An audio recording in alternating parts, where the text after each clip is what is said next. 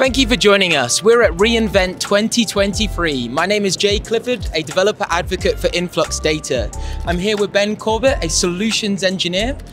Ben, we're talking about cold storage. So my first question for you is, what exactly is cold storage? Yeah, so cold storage is a term used to describe a database solution or tier, which is typically where you store data that you don't touch very often. So a hot storage tier would be something that you access very frequently. So maybe it's propping up an application that your users access directly every day or every hour. Leading edge. Yeah, leading edge data. Whereas a cold storage solution is something that, you want a practical and economical solution to store a vast amount of historic data, typically for a very long time. Right, yeah. Got it. So why is this so necessary to a customer? So I guess as the pool of data that customers has access to is growing, there's so many things now that allow you to capture loads of data. You need to find a really practical and economic way to store that data for a long period of time.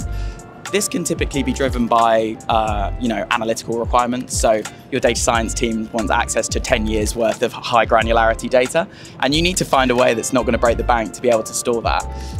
One of the things that we see often is that there's regulatory requirements that require customers to store data for 5 years or 10 years, something like that.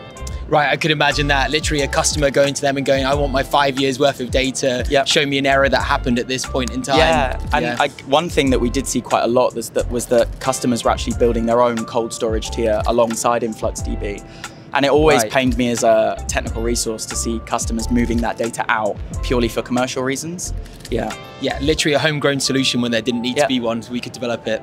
Love it. So with 3.0, how did we implement cold storage then? How does it work? Yeah, so I guess where previous editions of InfluxDB were just that hot database access tier or a single access tier, now we've incorporated object storage. So as data is written into the database, it's relatively immediately compacted down into Parquet files sat in object storage. Gotcha. Customers are able to take advantage of the unit cost benefit associated with low-cost object storage, allowing to store data for a very, very long time.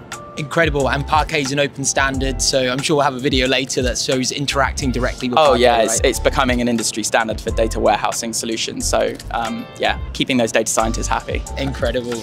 Well, thank you so much, Ben. This is us at reInvent. We cannot wait to see what you do with InfluxDB 3.0.